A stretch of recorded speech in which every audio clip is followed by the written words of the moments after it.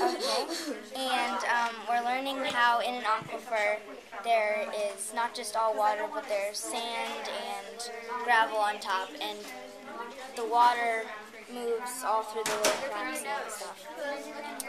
And this is an example right here of surface water. So if this were to be an ocean, here's little fishies swimming around. and then down here, all the water under the surface water is called groundwater. And we don't have a clear showing of the water table, but if this right here were to be dry sand, this would be to be a line. If this was a line, this would be wet sand, and this would be dry sand. And this, the line showing the difference between the wet sand and the dry sand, would be called the water table. In 5th grade science, we are studying earth science right now, and the children are studying groundwater, and we had a lab today to simulate groundwater so that they could better understand an aquifer, because you can't see one when you're out in the open.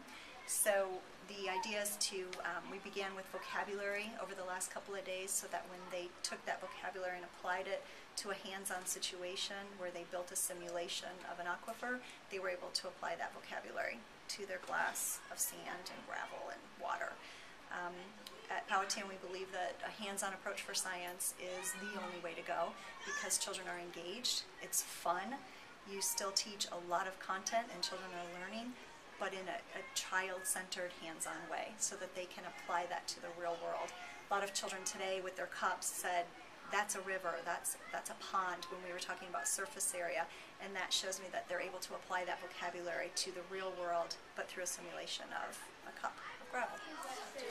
Okay, well, we usually learn a lot of vocabulary words in science, and we usually, for our tests, we have to learn these and study these, and we don't really memorize them.